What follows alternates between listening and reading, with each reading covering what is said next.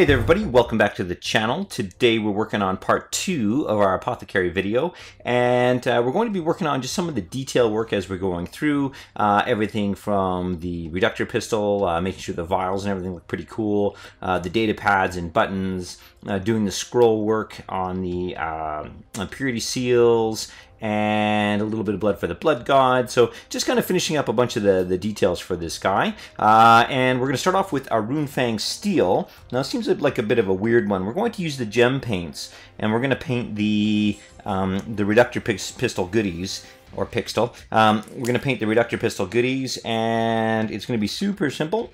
And all we're going to do is anything that we're going to do is this kind of gemmy kind of vial. I'm just going to go over top of with our Runefang steel, just to make sure, I'll sneak some in here too, just to make sure we got this nice bright finish. And you'll see it's a little dull on this side here, so I'm just going to make sure we have this super bright. Okay, so we can see now that the silver is nice and bright on the reductor pistol here, where we're going to be doing these vials full of fluid. So I'm going to use Spirit Stone Red here, which is a technical paint. It's one of GW's gemstone paints, and you really have to shake it super well, just so that you get a nice kind of well mixed paint. Now this one's a little different. I'm actually going to pull it straight from the pot, and I'm going to get a healthy dollop. You can see that there, a healthy dollop on my brush. And then I'm going to load it up here. So what I'm going to do is just the way it's kind of laying like this, it's going to lay on the bottom. So I'll put a nice healthy chunk of paint here on the bottoms. So I'll just pull that up there. And then I'll lift the paint up to the top. And I'll lift this paint up as well. And you want a higher concentration up at the top than the bottom. So I'm just going to draw that up like this, and then I'll let that dry. Now I'm going to do the same in here as well. You know, I might as well do it here. I'll do the same on the inside as well. So again, getting a good sized dollop on there. I'm not going to thin this out on the palette, and I'm just going to start at the bottom like this, and I'm just going to draw it up, leaving most of it up at the top, maybe doing an extra little bit of pile-in on that as well. Now if I slop any onto the black, obviously I've got lots of Abaddon black and Eshin gray to kind of top that up, but I just want to get that gemstone paint loaded all the way up to the top for our vials. Alright, I'll let that dry. Well, actually I'll do the other side here first, on the inside and on the outside here, and then I'll let that dry.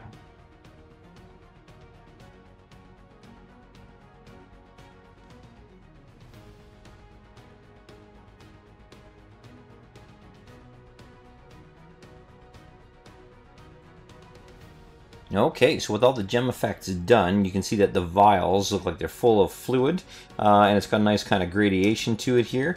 And then all I'm going to do to kind of propel that illusion forward is I'm going to take a little bit of white scar here, and I'm just going to do dots where the light would be reflecting off the actual vials itself.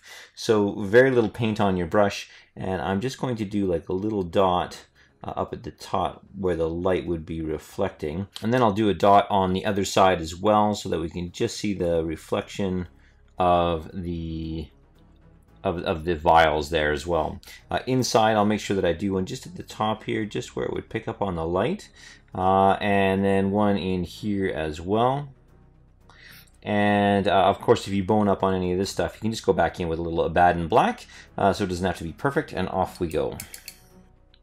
Now to work on the data pads, we're going to use Warpstone Glow, and that is just going to be doing a basic outline of the data pad there, and just going to go over that primary screen. So just thin that out on my palette there. So just go over the primary elements of the screen here. Just nice and simple, sensitive hands here, and then I'll do the buttons on the panel as well in green. So I'm just going to do an overbrush just to top the paint up on there. We will be going in here with just a shade of wash, so that we can actually, you know, add a little bit of depth just around the outsides. But we're going to start that off with the Warpstone Glow. Now, when we're highlighting any kind of reflective glass surface, we want to make sure that we're highlighting the opposite. So instead of being kind of the top right, I'm going to do the bottom left. And I'm going to do this with a little bit of moot green. So I'm just going to do just that one edge down the side, like this.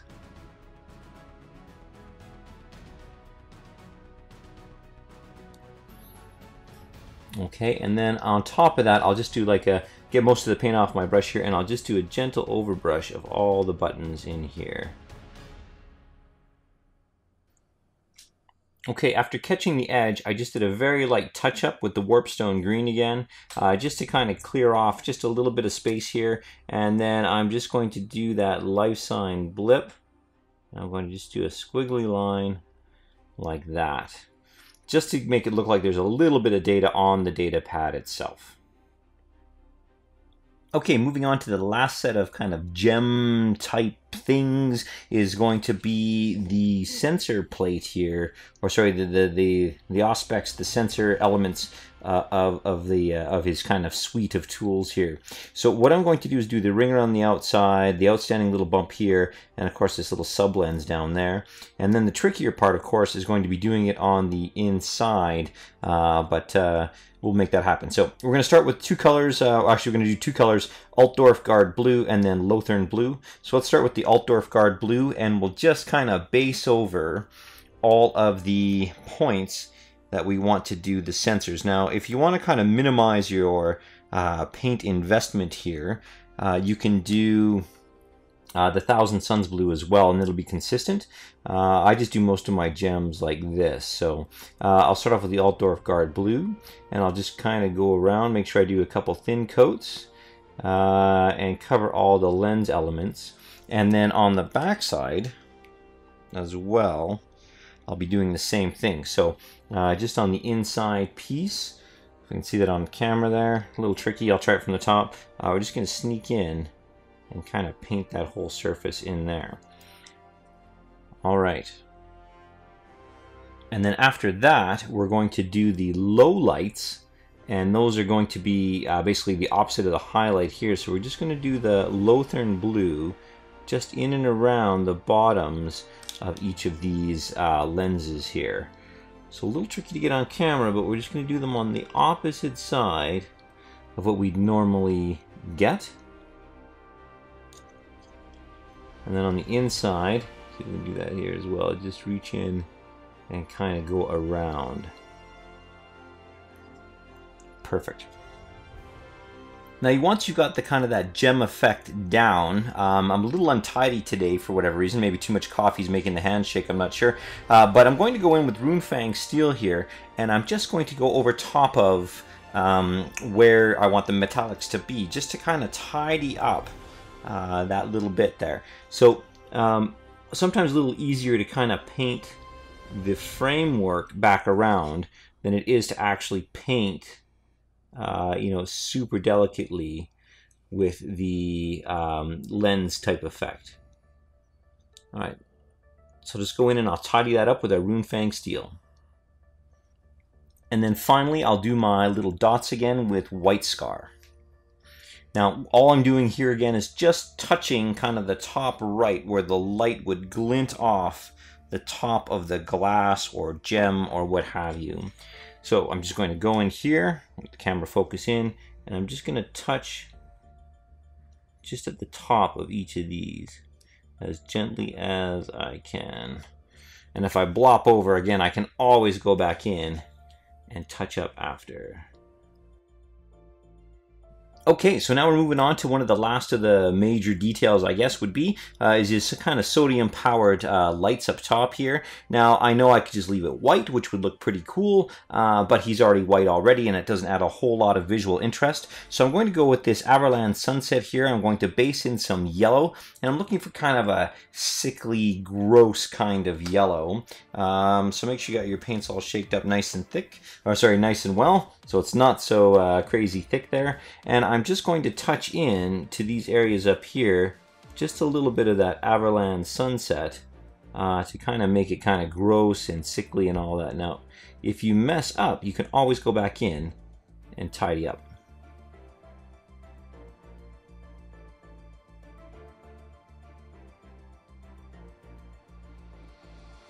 And once that's done, we're just going to do a little bit of pop here with the Eero Yellow. Now, I don't want these to be crazy yellow lights, but I just want a little bit of pop. So I'm just going to pick out the center of the actual lights themselves with some Eero Yellow. So this will make things pop quite a bit as the Everland Sunset's, you know, a pretty kind of pale, stale kind of color.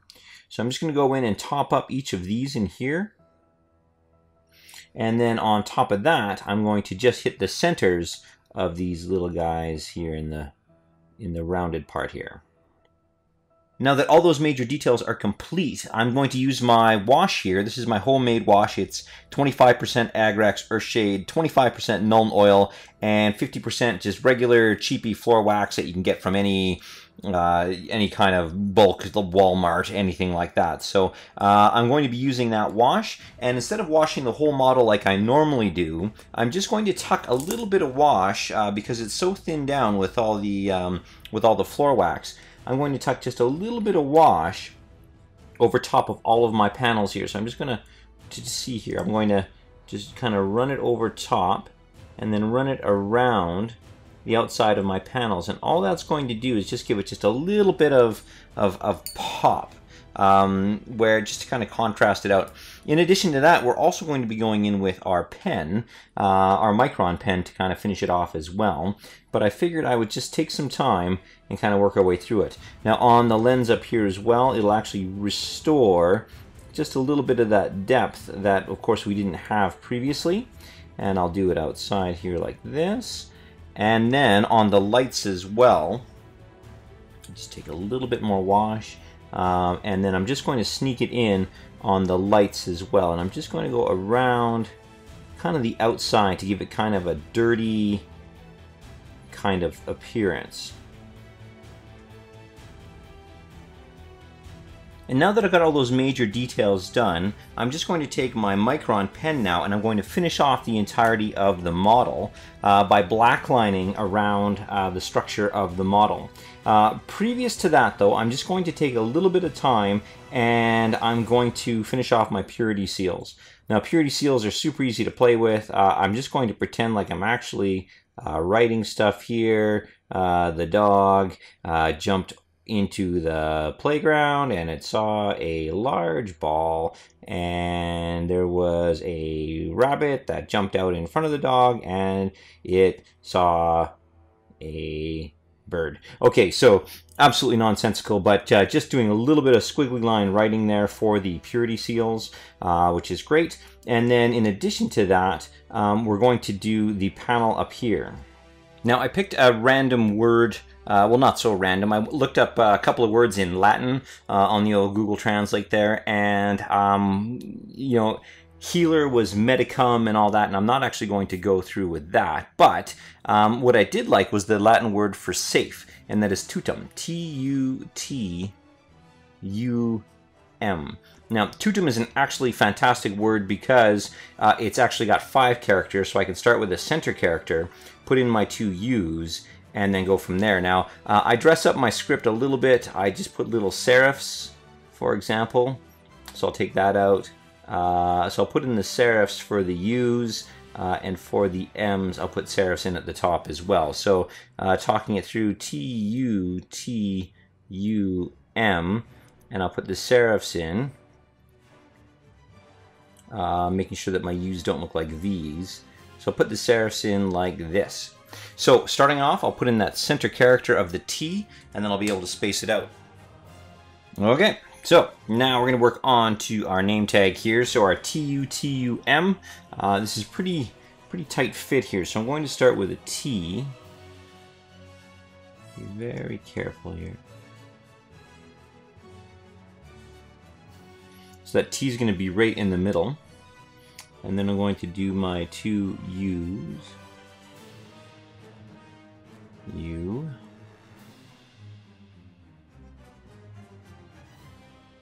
U. And then I'll do my M.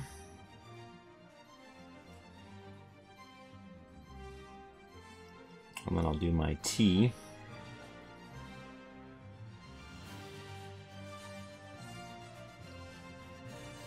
And then I'll put in my serifs at the ends of the U's. They don't have to be big, obviously.